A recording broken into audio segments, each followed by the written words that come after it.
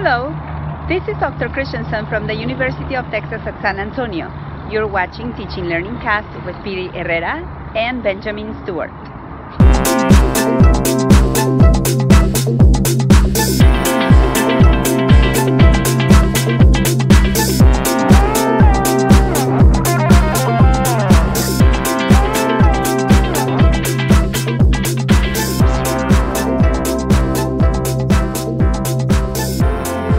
Hello and welcome everyone to Teacher Learning Cast. This is episode number 7. Today is April 7th, 2018. My name is Good morning, everybody. Thank you, Van, for that introduction. Today, it's another Saturday in which we join to talk a little bit about education, teaching, and learning. How you doing, Van? Excellent, Pete. Getting ready for the fair. The fair is getting ready to kick up here. This is one of the biggest fairs in Mexico. So things are, we've got one more week of class before we close down for 2 weeks to celebrate the fair. People come from all over the world, and we're kind of getting geared up for that. But glad to be here today. This is our weekly broadcast where we talk about different educational topics, usually within the context of the English language classroom, since Piri and I are within that field where we teach pre-service and in-service English language trainers in a BA program, and have a great opportunity to really share some of our experiences and our ideas. And we really encourage all of our listening audience to participate, get involved in the discussion, and there are various ways you can do that. One is to access the Facebook page. We have a Facebook page that is public that's called Teacher Learning Cast, where you can post questions either during the live broadcast or throughout the week. We're constantly monitoring that site, and really want to reach out to everyone to really let us know what you think of what we're discussing, leave suggestions, leave comments. And also, if you want to be part of the show, we're always looking for teachers to be brought into the live hangout. Again, we meet every Saturday morning, and we're always looking for guests to be a part of the conversation. So you can find me at my website at benjaminlstewart.wordpress.com, and you can visit Piri's website at homers2000.wixsite.com/Piri. HA. That's PIRYHA. Yes, I kind of found that an easier way to reach us is just to Google Teacher Learning Cast with your name, Benjamin Stewart, or my name, Piri Herrera, and it's kind of a better way to reach us in a simple mode, because you can find in the same search, you are going to find our website, you're going to find the Facebook page for us, and there you can follow the programs. Last time we met was 15 days ago, because later we took a long weekend here in Aguascalientes, and we discussed interesting things about deep learning and kind of a very interesting topic about how learning doesn't stop just at the content, right? And it goes quite beyond, and it's a life learning thing. And we also discussed about some very overface, like an overview as a general thing, an introduction, let's call it that, to planning based on objectives against the activities in the classroom. And today, Benjamin, what do you have for today? Yeah, and so to really extend this idea of deeper learning, I came across a really good article from Anna Tatsumi, where she addresses the idea of critical thinking. And I wanted to share a few ideas this morning about really how we can bring in this idea of critical thinking in the English language classroom. I think a lot of times when we think about the English language classroom, I think it's very easy to get caught up into maybe the course book, where we typically kind of go through different concepts, maybe page by page. And, you know, course books are wonderful in the way they organize information, and I have nothing against course books, but I think we can also think of maybe other opportunities where we can extend beyond the course book and promote this idea of critical thinking. And so today I want to throw out some ideas and see what you think, PD, and our listening audience about this idea of how we can incorporate or bring in critical thinking skills with our English language learners, really regardless of the level and even regardless of the age. So this particular article, Anna talks about this idea of critical thinking, and one of the reasons why she thinks that critical thinking is important is that she thinks that it really impacts interpersonal skills. She states that by thinking critically, we see things from different angles. Students become more open-minded and empathetic. They become better communicators. They're more inclined to collaborate with their peers and receive and discuss their ideas. Thinking more about students as individuals, it is possible to say that critical thinking helps them to develop their creative side. So this idea of creativity comes into play, where I think most of us kind of see, especially thinking in terms of Bloom's taxonomy, this ultimate goal, really, of our students to be creative, whatever that might look like. How can we promote this idea of creativity in the English language classroom? It also allows students to think more freely and just explore possibilities. And one of my favorite points that she mentions here is the idea that it makes students better decision makers. I mean, I think at the heart of critical thinking really, I think, is this idea of how can we reach out to students in a way that makes them better decision makers. You know, we always think that, well, we don't always think, but I think sometimes it's easy to think that we need to make, as the teachers, all of the decisions in the classroom. But I think it's this idea of turning over to the students the role of making decisions, not only about their own learning, but their daily life in general. If they're thinking about in terms of, you know, getting into a field later on professionally, what kind of decisions they might need to be able to make, right? And so it's really this idea of how can critical thinking be leveraged in a way that makes students better decision makers. So she goes on and she lists out the 6 ways of applying critical thinking. And I want to expand very briefly on some of these through some other websites here. But very briefly, she mentions the first point of really promoting or beginning the first step of critical thinking is to really present a question. Identify the question that needs to be addressed.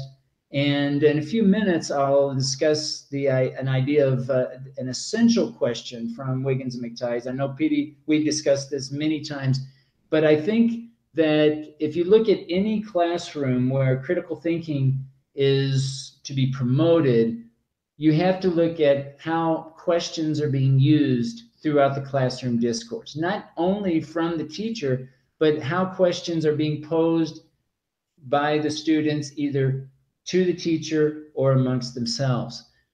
The second point that she mentions is do research on it. She states that it's important that students use reliable sources. So now this idea of, especially in the day of the internet, where some sources are more reliable than others, we have now the infamous term fake news that we hear about all the time. So now we have an idea, we have basically an opportunity for students to now start looking online and making decisions about, is this a reliable source? Is this a source that helps me maybe form an argument or to persuade someone to do something?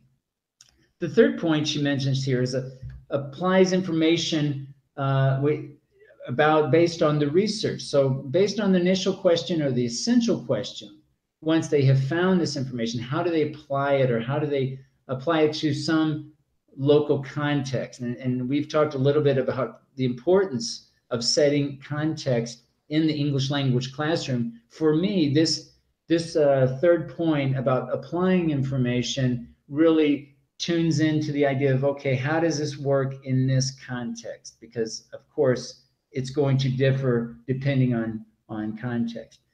Number 4, analyze it. And I want to talk a little bit about that here, the difference between analyzing and synthesizing information.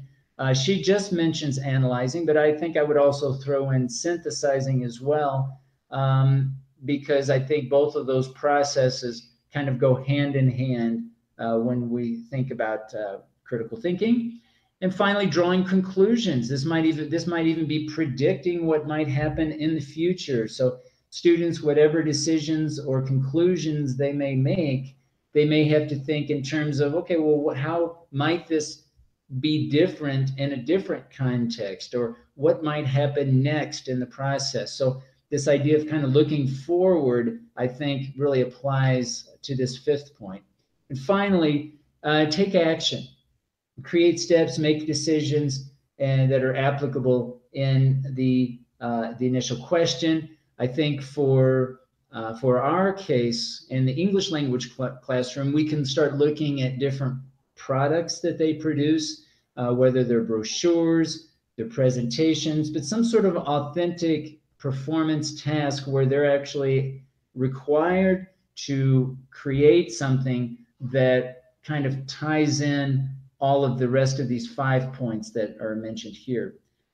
So really briefly, that critical thinking, I have some other information to share, but Petey, I don't know what you think about this. If you have come across this either in your own teaching or from experiences from your students who are taking practicum courses, if critical thinking comes up, how it comes up, what challenges they face, or you personally? Well, it's really interesting because this is something I've come across frequently from different angles. Maybe they don't focus that much like with the term critical thinking, but when you look for information about reflecting, about teachers' development, when you look for information about, for example, the topic I'll address later on about talking time and about different aspects in the classroom, one of the main things that pops up is the importance of having the appropriate question, or having the appropriate mood for students, setting the mood for students to be interested and willing to research and know about whatever you are going to present. The different aspects you mentioned, I kind of reminded also about some of the aspects I will mention about when you talked in the classroom, the students, when you talk to somebody in general, people the main thing is that they just need to know, what is it that you have to say? Why is it relevant to me? And how do I do it? And it's kind of a short synthesis of this whole analysis of critical thinking at the end. If we are talking about something that students or the audience is going to develop or learn, you can spread these 3 questions into the 6 stages that you have. And at the end, that's what it is. Making the right questions, and then knowing why the questions are relevant, doing the research about it, and having an application of it. Yeah, I think this is a total shift, in my personal opinion, in the way that we plan our classes. Because if you look at these 6 steps that I talked about here, I think one would easily recognize that these 6 steps aren't necessarily going to be implemented in one class, or not even 2 or 3 classes. We're talking about several classes, maybe a week, 2 weeks or more of classroom study that would be required in order to really achieve these 6 steps, to really go after critical thinking in any meaningful and relevant way. So when we talk about the planning stages, I think looking at what that essential question is, and that provides the basis of critical thought, that provides the basis of something that can be thought about and discussed, that can be communicated in some deep way, really, I think, is a total different approach than just looking at it like today I'm going to talk about the present tense, tomorrow I'm going to talk about the past tense, and I think it really changes the way that one plans. And I think if teachers want to take on this idea of critical thinking, it almost requires a different way of, looking at the planning stages instead of looking at maybe your typical scope and sequence that you would find at the beginning of a course book, and really look at it by either activity or problem or situation, and just say, okay, we're going to spend 1 week on this either essential question or this problem or this situation,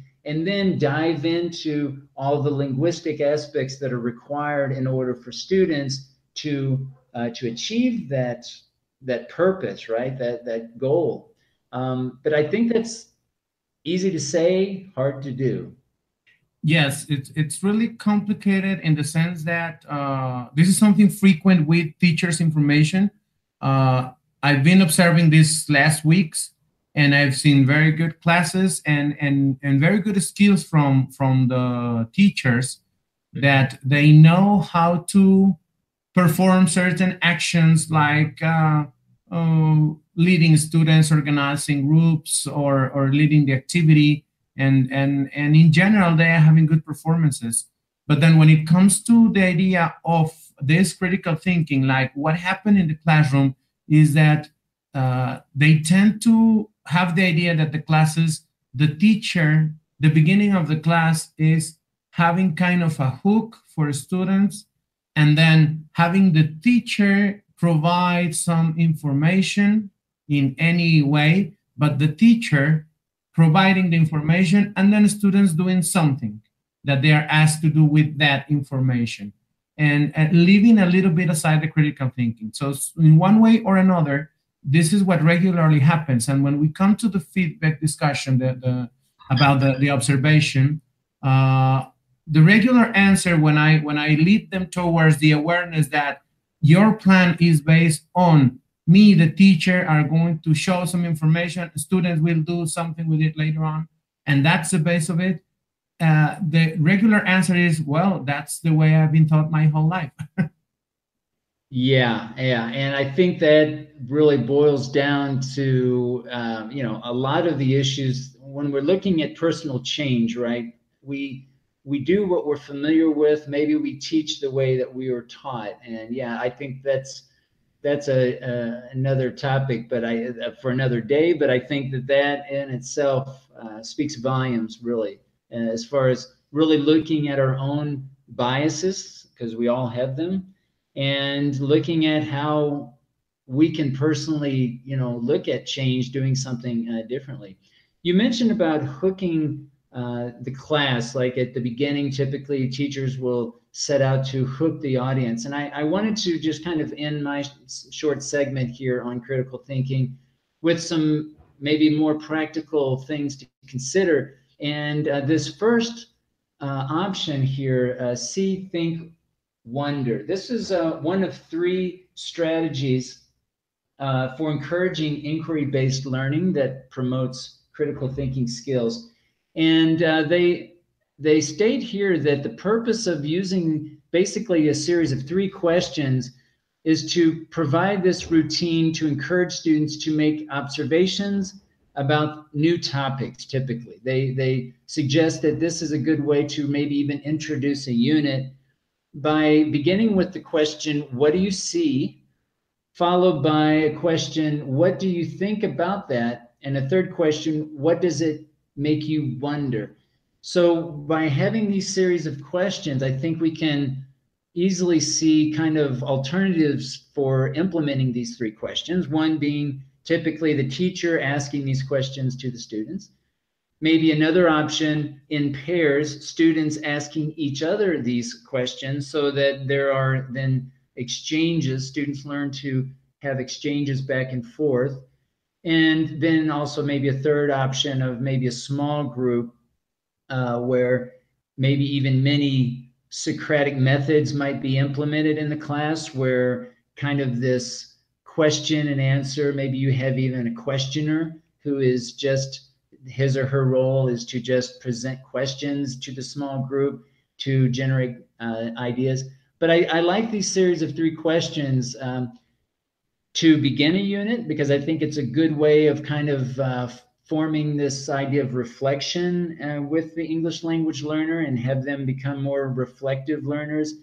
But I also think, and they don't mention it here on this website, but I think that these same questions can also be used maybe at the end of the learning sequence. Let's say that students are presenting products or some sort of final presentation. They can pose these same questions maybe to look further into what other possibilities might be that relate to the topic. So I think in research we do this all the time, where we present findings and then we make suggestions of further research or what are the implications of this going forward. So I think that we can kind of take those same concepts, and again, depending on the level of the student, right? But try to promote these types of thinking skills. You know, I often hear other educators tell me personally, you know, that, you know, a lot of these ideas that we are promoting with critical thinking are too ambitious, that you know, if we're looking at a student that is at a lower level or maybe at a certain age, that they're not going to be able to, you know, or we're not going to be able to incorporate this type of thinking in the classroom. And to that, I would say that I think that we have an obligation as educators to pursue these and really make it our job to consider the context and the profiles of our students, but to promote these ideas of critical thinking, because in real life they do this all the time. From young kids, they're constantly thinking critically.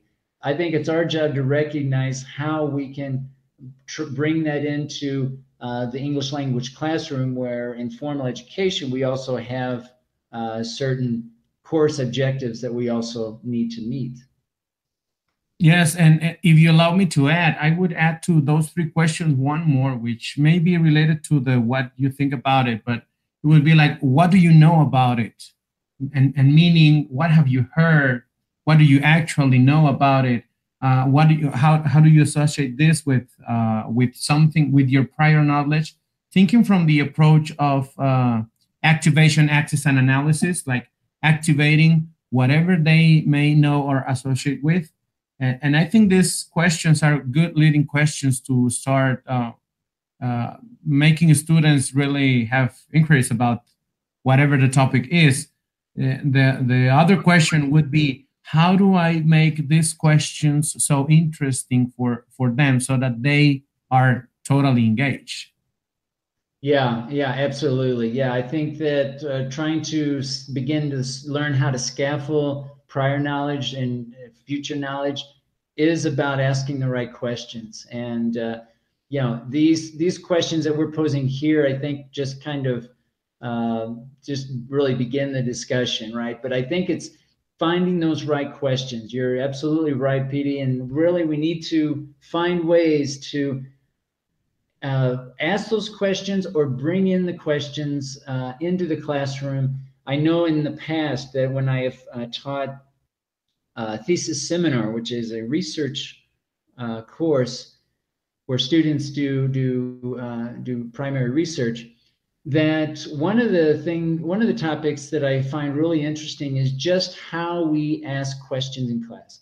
What by recording ourselves, for example, we can easily find out what type of questions we typically ask in class, the sequence of questions, which I have a great interest in, like how do we organize our questions in real time, you know, without really maybe even planning or thinking about it beforehand.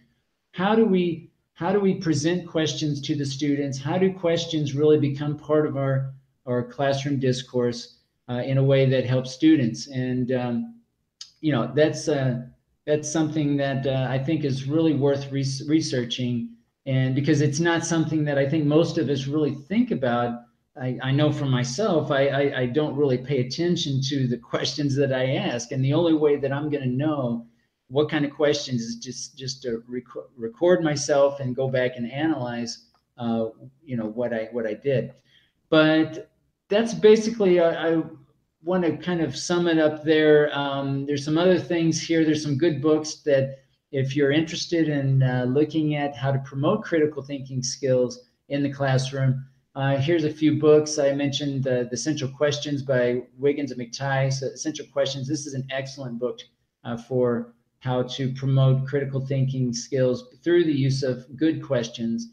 This book, the Faulkner, I would recommend as well. Okay, so I think I'll stop there, PD, for this first segment, but this is something that I'm sure we're going to be talking more about as we get into this in different ways, how we can kind of tackle critical thinking from different perspectives.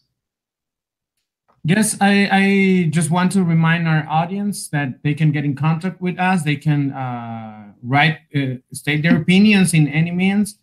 We have our fan page in Facebook, which is Teacher Learning Cast. You just look for it like that in Facebook and you'll get to it. You can also get to Benjamin's website, which is benjaminlstewart.wordpress.com. And you can get to my website, which is homers2000.wixsite.com/PDHA. And if you Google Teacher Learning Cast with Benjamin's name, Teacher Learning Cast Benjamin Stewart, or Teacher Learning Cast Piri Herrera, you can find all of the ways you can get to us. Oh, there you go. We have on the screen, we have the Facebook fan page. And we have the 7 different programs we have had so far with very interesting topics, which are orderly. Yes? Yeah, I just wanted to say briefly that this morning I posted a few questions regarding critical thinking and challenges that you face, any successes that you've had. So we encourage you to let us know. It doesn't matter if it's after the broadcast. We can always bring in comments, and we really want to bring in your feedback in the show itself as much as possible. So again, feel free to let us know what your experiences are. That's what this is really all about. It's not about us stating how things should be and that the way we think or our opinions are any better than any others. No, it's actually the opposite. We really are just trying to present ideas to begin a discussion. And so we really encourage you to not only feel free to share your ideas, but whether you're an English language learner or a native speaker, that you have the confidence really to share your ideas and to get involved in the discussion. So I just wanted to share that with you. I know our next segment, Pity, you have want to talk about teacher talking time, and I think this is something that also relates to critical thinking, because I think it's really hard for our students to think critically when we are talking all the time. I don't think it works that way. So take it away. Right. In fact, I think that's a good way to introduce this topic, because it's like getting into a specific example about critical thinking in the classroom from the teacher and from students. It's about, I was associating while you were talking about the critical thinking aspect, I was associating it with how simple actions like talking in the classroom reflect our approach towards the classroom, and how hard it is to implement this critical thinking when our minimal actions are focused towards other kind of teaching, right? Towards giving information, providing information. And the question would be, well, what's the difference with having a book in front of you if the only difference would be audio versus written text, right? Maybe if that's the extreme case, right? But yeah, talking time, teachers' talking time is something I deal with frequently as, yes, as a reflection of what students, maybe it's what they believe, what they've been taught before, or as somebody told me yesterday, that's the way they teach me in here, in this BA. And that's exactly something to really wonder about this critical thinking, right? And how is that way? Well, talking all the time, having lectures and having expositions from the teacher in which the teacher provides information to students.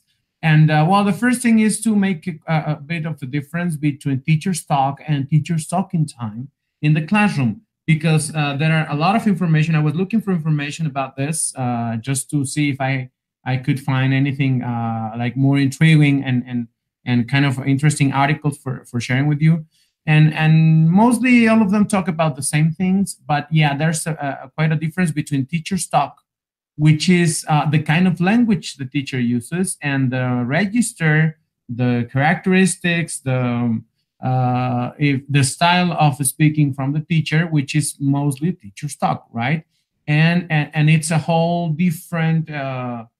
It's related, but it's a whole different issue to address, because it has to be related to. Ideally, it will be related to the objectives of the class.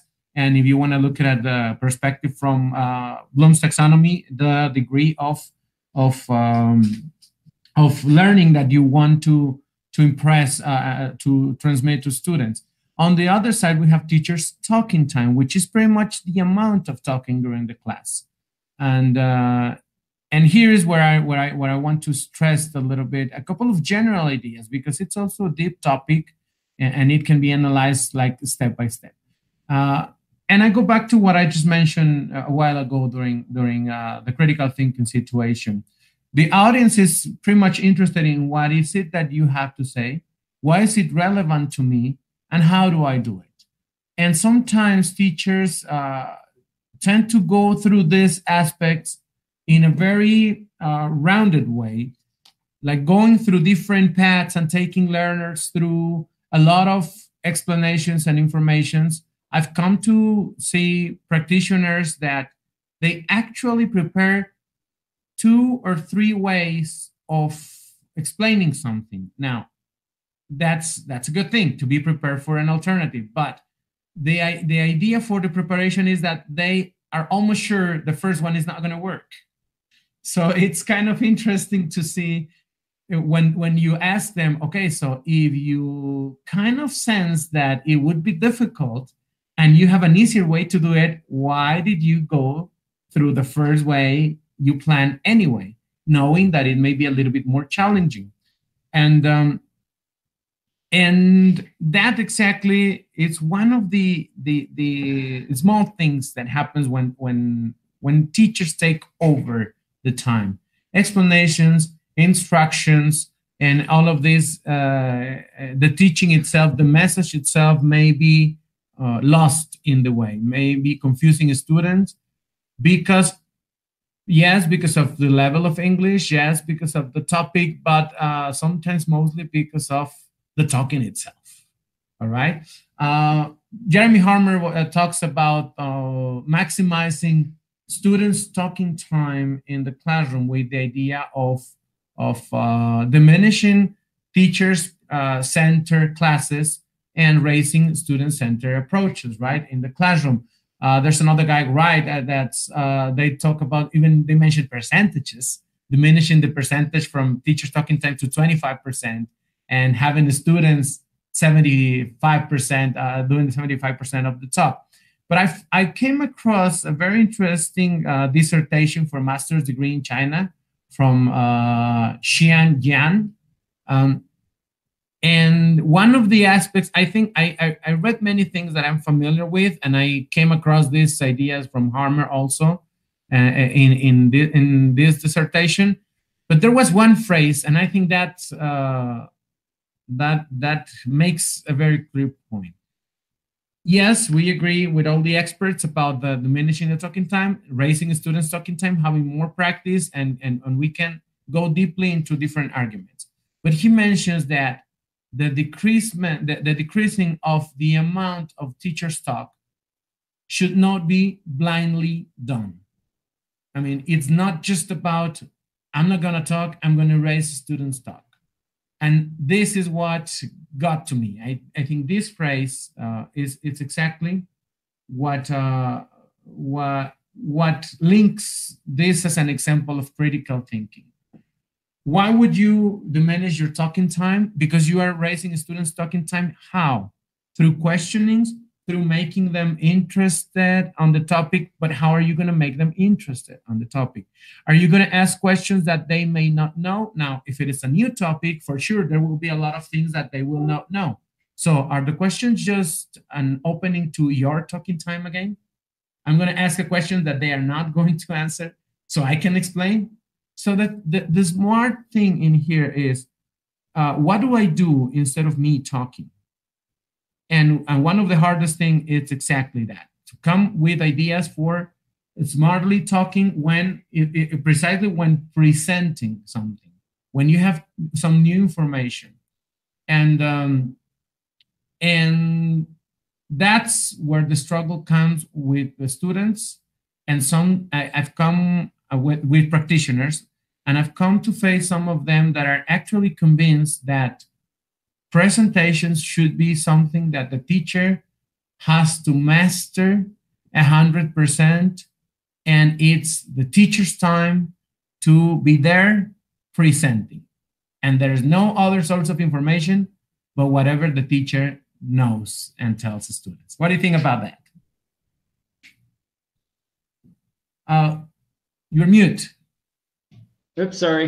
Yep. I keep thinking about one of our prior episodes with Ken Bauer on the flipped classroom, where we talked about really kind of looking at certain, if you want to call them lecture types of core classes or presentational type of classes, where the teacher typically prepares to dictate certain topics to the students, that those types of events actually become recordings and maybe even uploaded in, let's say, Facebook, for example, or YouTube, where the videos are made available to the students. And the expectation is that they go to those videos outside of class or maybe before class, so that when they come in face to face, they're able to do some more dynamic type of work or activity. And for me, this screams critical thinking. It goes back to this idea of, okay, you know, we as human beings, we need to think about things, and then we articulate or communicate about what we think. So if we don't think about the thinking first, and we're just worried about the communication without the thinking, I think it's just a fool's errand. I think it's an idea that I think we're just missing the point. And I think as English language teachers, again, we are focused on language, of course. We're trying to promote the learning of additional language with our students, but they're also thinking human beings. So I think we need to think about the thinking first in the planning, whether it's through essential questions, through problem-based learning, project-based learning. There are many different ways to look at it, but to kind of look at what we do on a daily basis with language in the grander scheme of things, of what is that overarching goal, that idea, that critical thinking. If it's solving a problem, I mean, that would be the easiest example. Like, let's look at how we can work together as a group and with our students to solve a particular real life problem, and then break down our activities on a daily basis and our language objectives into what can we do on a daily basis to enable them to reach that next step. And we continue that process until they are able to complete that final performance task or solve that particular problem, or at least learn more about a particular problem. Okay, so maybe they don't solve the whole problem, but they can, learn certainly more about that problem. It's really about what Wiggins and McTighe refers to as these understandings. Okay, and it's not the understandings typically from the Bloom's taxonomy, but it's more deeper than that. It's more these essential questions that we pose for deeper understandings, so that they can learn to apply things, they can explain, they can have empathy, they have perspective, they have self-knowledge. Wiggins and McTighe refers to these as elements of understandings or facets of understandings. But it's really about looking at the different performance verbs that are available in any English or any learning context, and finding out, okay, how today we're going to interpret these certain things. Okay, today we're going to apply these certain things, and really not looking at it from a behavioral objective standpoint, because I don't mean to say that, in our objectives, we should have all these performance objectives listed out.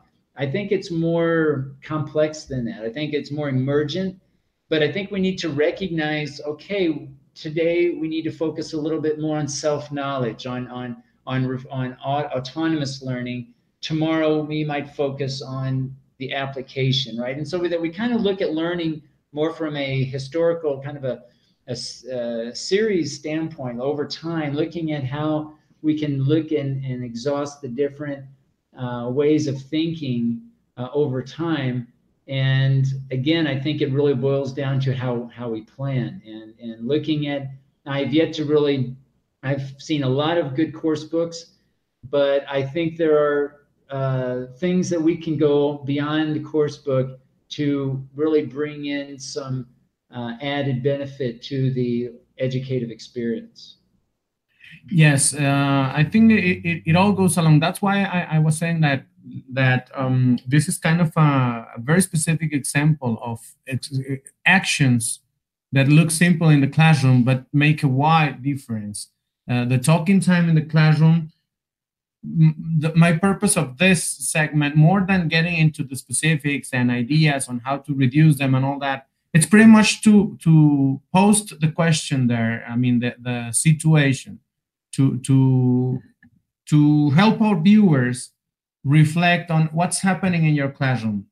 And this is the view that I see very frequently in language classrooms here in Aguascalientes, at least, which is a high rate of teachers talking time, which doesn't mean like 90% of the class or percentages or whatever you want to mention.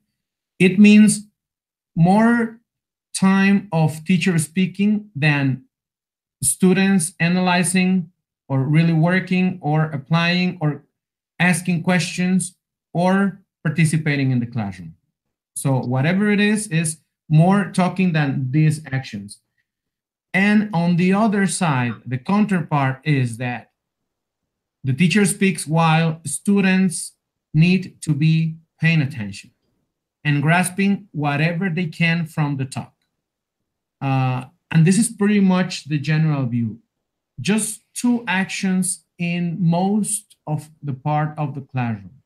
One person with the responsibility of putting out through words everything that the teacher prepare or thinks is the essential part from the teacher's perspective, from his own perspective. And then on the other side, somebody trying to focus attention and get as much information as they can. Pretty much that's the picture. Now, the questions would be, is this really working? Is this effective? How is this, what kind of learning is this approach promoting in students? I mean, there are different questions that rise when you see it from this point of view. Now, having this picture, teacher talking and everybody else is listening and grasping information, trying to focus attention, and the younger they are, the harder it is. Now, what is the alternative? What can I do? And that's something you have to reflect. What do I know as an alternative? Now, if we don't know what's the alternative to that, let's look for, let's research into that. Let's talk to somebody. How do you do this? How do you do that? And I'm going to jump straight and to keep on with the line and the topic. I'm going to jump into the experience of the week, which is totally related as one of the examples about what can be done as an alternative. The experience of the week that I brought today, it's pretty much what has been happening in my classes with the practitioners in teaching workshop, which is teaching amongst themselves simulated classes, but also is happening in teaching assistantship, which is having short interventions in real classrooms. And what is happening there is that students are are noticing the importance of material as the alternative for this approach of the teacher speaking and the students just paying attention. And we have come to a point in which we could analyze that if you're planning and during your planning, you prepare your material in such a way that the material is the class itself, that everything is there one way or another, through examples, through short notes, through images, through challenges for students. You can lead the classroom with less talking and more participation from students in different ways. And I go back to the questions for critical thinking you had, which I immediately related to questions for maintaining attention in the classroom. What can you ask students if you're only speaking? But if you have some material around which they can touch, see, or that create in some way, there are a lot of possibilities. You can ask them about what they see in there, what they know about what they see, how they relate what they see to the topic, and tons and tons of information can gather, which make learning a little bit more meaningful, which helps the question that I made about why is this relevant to me? If you make that connection, material is helping the class not only in the topic, but in the context itself, in the relevance for students, in raising interest and diminishing the talking time. And I don't know if I'm making the point that as to this point, when you see it from this perspective, teacher's talking time is just a symptom on something deeper going on inside the teacher. And making this change of not talking that much and trying to make a class in which there's a balance between my talking and the students talking, but not only that, between the students talking and the students doing, and we analyzing and students asking questions, and all of this balance changes the perspective of teaching. And yes, as the experience of the week leading into that, the preparation of material with the intention of the material is the class itself, and I'm just going to be there to lead or help whenever needed, to maybe start up and tell you where's the beginning and where's the end of whatever I prepare for you today. But then you explore examples, notes, drawings, images, the board, or whatever you brought today. I think your point about purpose is spot on, and really, of course, as a teacher, we need to have a purpose and recognize it. But more importantly, the students need to recognize it, whether it's been explicitly communicated by the teacher to the students, or whether it's so obvious what the purpose is, right? There's buy-in, right? That they see, they're motivated by the purpose of doing what it is. They recognize how it's relevant and so on. I think that point is so important. And again, I think it's easy to say, but I think it's something that we need to reflect on every class, because again, some subjects are going to be more challenging than others for certain students. And, there's a lot of situational, there's a lot of context here involved. And when looking at how we present the purpose and really make things as relevant and meaningful as possible. But I keep thinking of, and I say this to students all the time, that what we do as teachers is not important.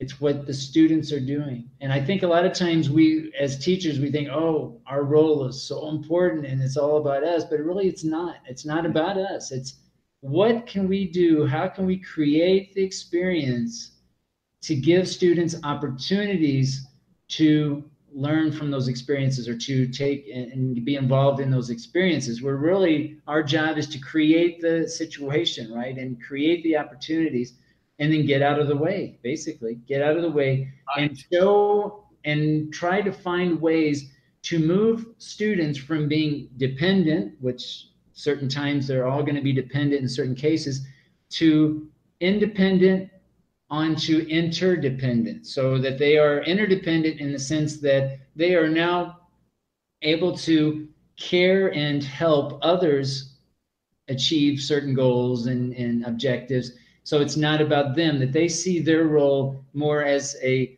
link or connection to a bigger, greater thing, right? So I think that's very important, that we first are able to recognize our role in that transition for our students. And also, secondly, that we're able to recognize those different levels of dependency, independent and interdependencies, right, and recognize that certain topics, some students are going to be at different levels. Some are going to be at the interdependent level. Some are going to be at a dependent level. I mean, it's very complex. But I think if we're just in tune to that reality, that I think it really changes the way that we approach our classes. I would like to take the last few minutes here to share an experience that I think I can tie in a little bit to our discussions today in critical thinking and teacher talking time.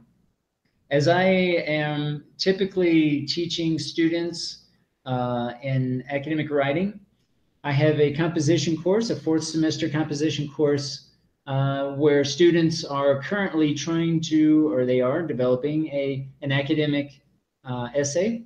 It's an argumentative essay. And with all of my students, I do this also with my 1st semester, 2nd semester propedeutic students as well, who are also taking a writing class.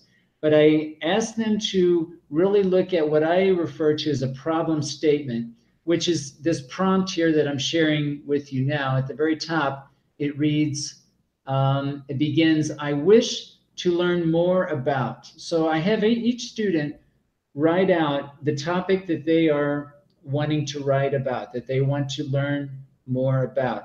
So they all begin with the prompt, "I wish to learn more about," and then a topic. And then they all continue the same way with, "because I want to find out," and then they choose typically one key question word. Now, I refer to this as the indirect question, where they now look more specifically about the topic in terms of what it is that they want to write about. They continue on with "in order to," and then they provide some significance. And this really addresses your point, PD, about the purpose, right? So what's the purpose of writing this essay? The purpose of writing this essay is not to get a grade, although that is, what many students tend to think of it as just an assignment. But more importantly, the idea here, especially with academic writing, is to recognize that there should be a significance, right? And who the audience is, to whom are you writing this essay, who's going to be the reader, and their background, what's the relationship between them as the writer and the audience, the reader. And through that conversation or thought process, the idea is that they can come up with a significance. I'll share with you an example of this problem statement that was modified from an example of a student this semester. It begins, "I wish to learn more about authentic materials." So the topic, generally speaking, is authentic materials. Okay. Then the indirect question begins, "because I want to find out how teachers can adapt newspaper articles in a way to support better reading comprehension skills."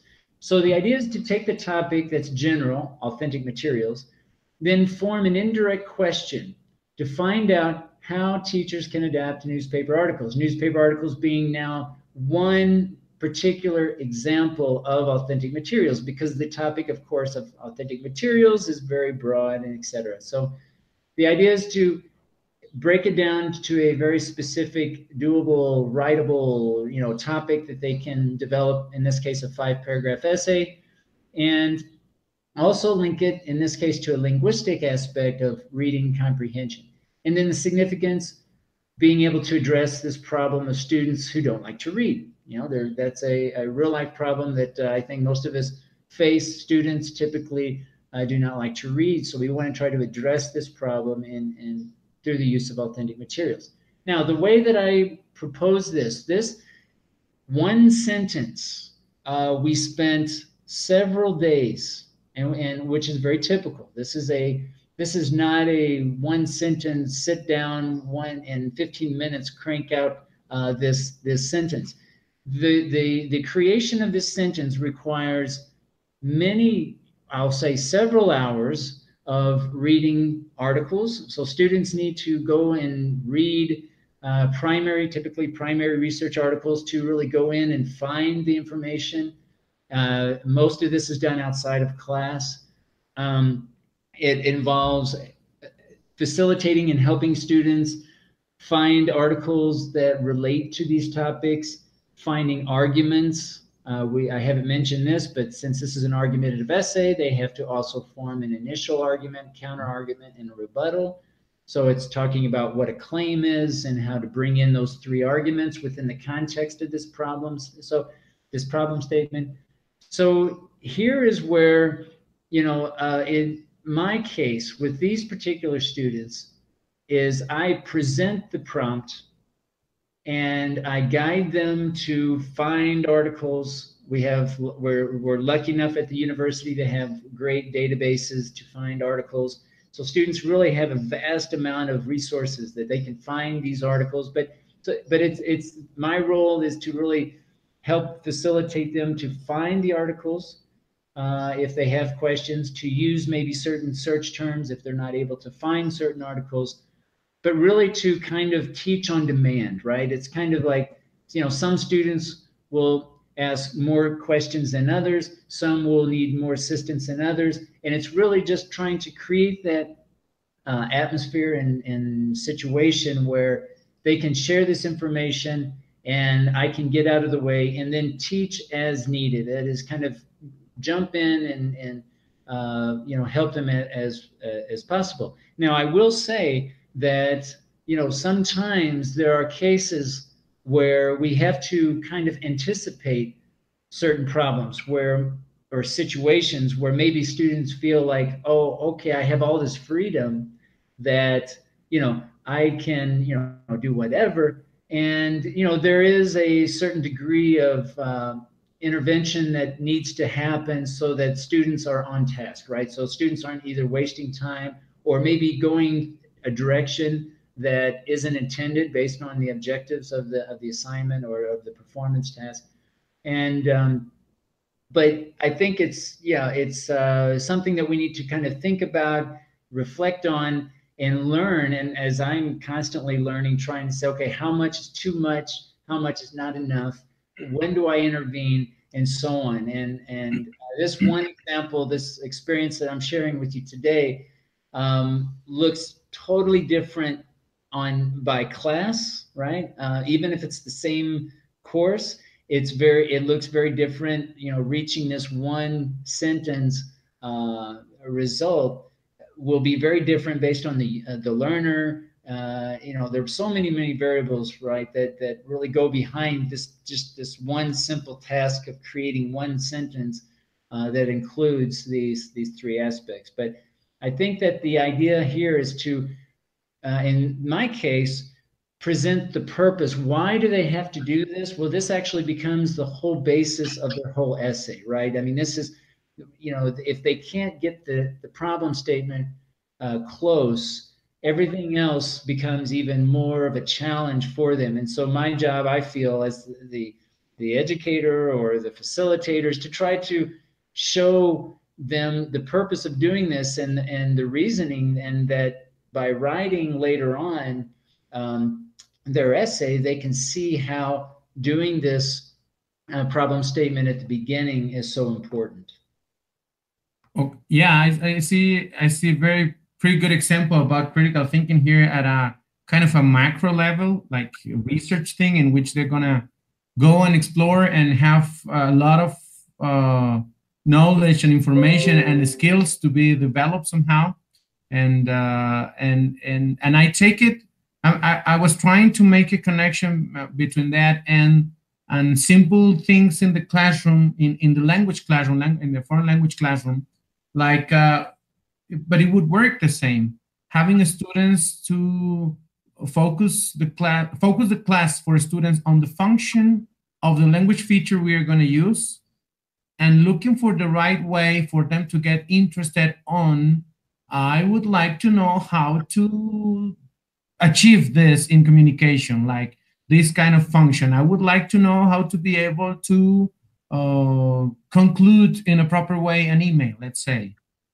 Something that would be a micro level in that sense, but it's pretty much, it's a good approach what you showed us, because you can kind of readapt it and make the students. Now, the interesting question in here, which is going to give us for more and more and more, but I think we are just on the top of time. It's how do I present this? Which is the format that I present this motivational, purposeful questions or statements to be created, but which is the way that I present it that the students get so into it? Is it, am I only going to ask them to write the sentence or write the question or ask them a question directly? Am I going to bring a proper material or something that it's going to motivate them? And I think that's another kind of topic in the delivery way for this beginning, for this fundamental aspect of, I think, any class, which is raising the right question again. Going back to previous topics, right? Mm-hmm. Yes. Yeah, very interesting in that sense. I think we are on top of time. Yeah, I just want to make a final comment, kind of as a closing statement, yeah, to really encourage teachers, because we've talked a lot today about kind of this idea of inquiry-based learning or kind of a research-based learning type of approach to critical thinking. And I really encourage all teachers to consider inquiry-based at all levels, because I think even just having, you know, students interview other people, even come up with just the act of coming up with maybe a simple questionnaire. It can be just a very, very simple you know, instrument that they use then later to interview someone else. Just the combination of creating these instruments and getting students to ask and find information and report it. Really, it's all about finding information, kind of analyzing what it means, and then reporting it.